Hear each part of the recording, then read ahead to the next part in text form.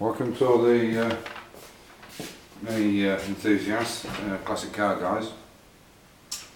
Okay, so as you saw yesterday, we got the engine started. This was after a problem. We'd started it on the Saturday, and then also there'd been this problem with the valve where the reamer that he'd used, is, as I'd said, was 20 years old, and it was 0.003 or something under.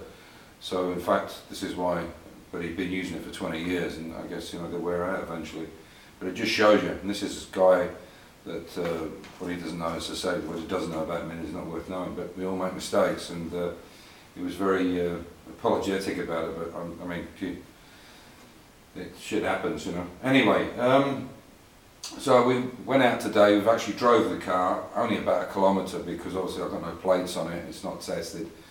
And I have a neighbour next door who's a bit of a dick, so I don't want to call the police on me or whatever. He probably wouldn't, but I don't want to take a chance. And so I'm going to show you around. We've put the part of the interior in. It's not done yet. I've just kind of mocked it up more than anything else, but just to give you a look at how it's going to look, and I think it's going to be very nice.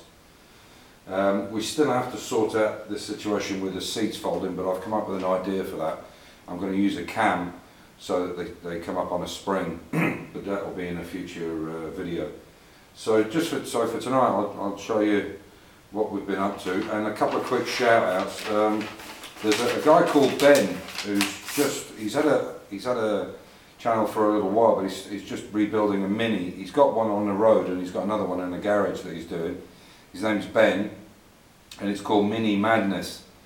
So it's Mini Restoration Part 1 or something, I think it is. So it's episode 1.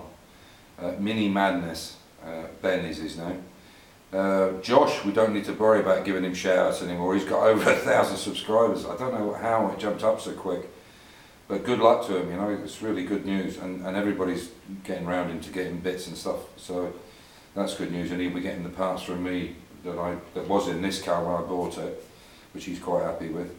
And red calipers. I got an email from him yesterday. He wants some red. I thought they might be red, so I'll have to get the special 800C paint for that. And really the last one is the two guys I really want to shout out though is Mini Madness Ben.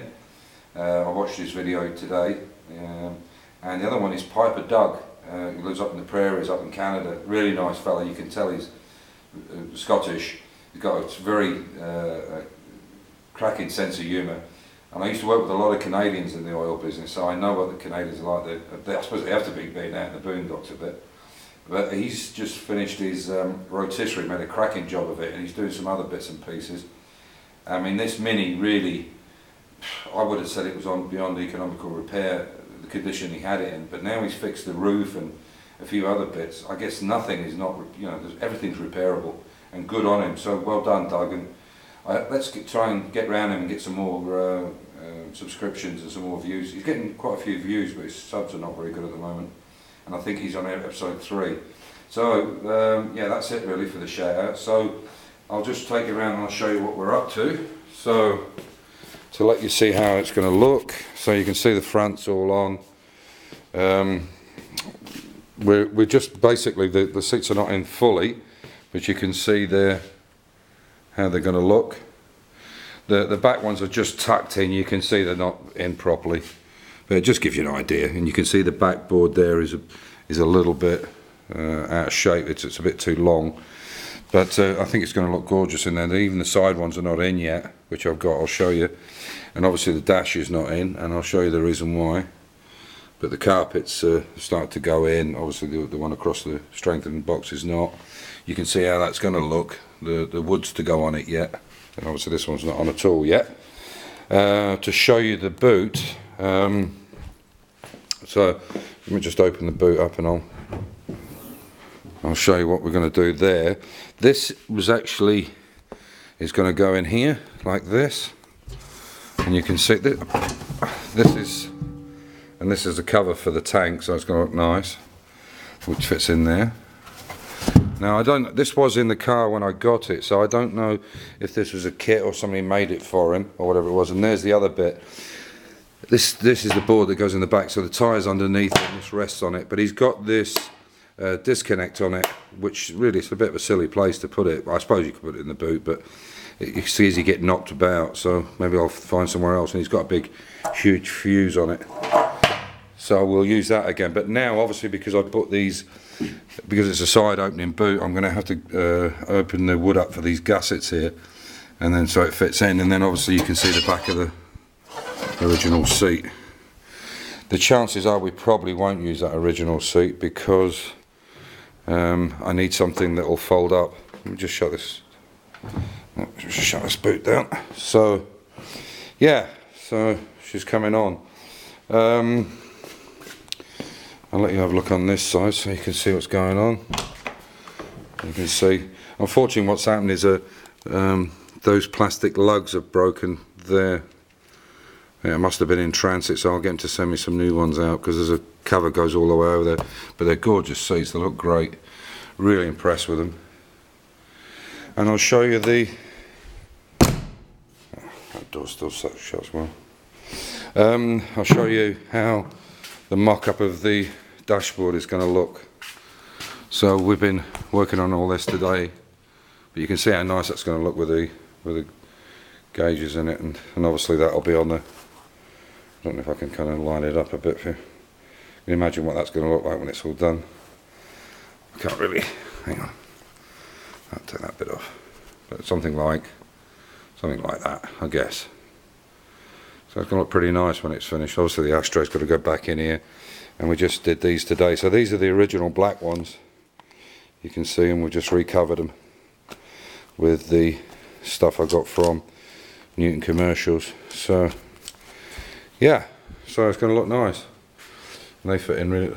It's gone on really well, and we haven't clipped it in place yet. That's just with glue on it, you know, spray glue. It's this stuff here. It's good stuff. There's contact adhesive, Patex. I don't know if it's German or not, but anyway, yeah. So still got quite a few things to put in. There's the ones for the sides. This is all got to go in, all the matting underneath. So there's still quite a few bits and pieces to go in yet.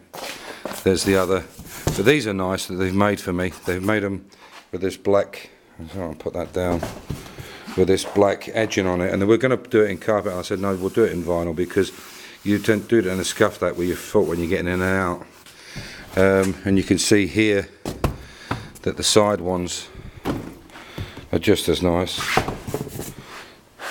They're beautiful, they fit gorgeously. The carpet is just superb. Oh, I've actually forgot to show you that, so I meant to point that out to you. It won't go over me 10 minutes. If you look at this carpet, and this is the difference, I guess, you know, at the end of the day. I've got the torch handy. Ah, yeah. Okay. If it'll work, will it work? Yeah. Okay, you can see there just how nice that tunnel is. And what they've done is and it's not even, it's just laid in there, you can see it's not even in properly. But you can see what they've done is they've moulded the tunnels and the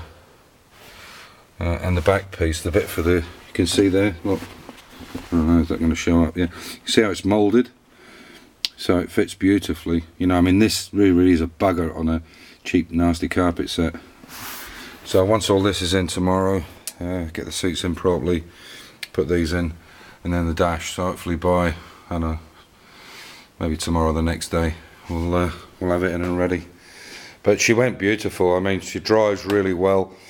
Got to do the steering. Obviously, steering jump is way out, but even so, it runs beautifully, and it's got a serious amount of power in it. God knows what it'll be like when that new Alden Yellow distributor comes. Mind you, 170 quid. It should be good, but they're for plus A engines, performance engines, or cam changes and so on, so it's got a better curve on it. But £170, a lot of money. But I've gone this far, so anyway, so that's it for tonight, lads. Hope you've enjoyed it. Give you a bit of preview, but yeah, it was great. Take care and bye for now. Bye.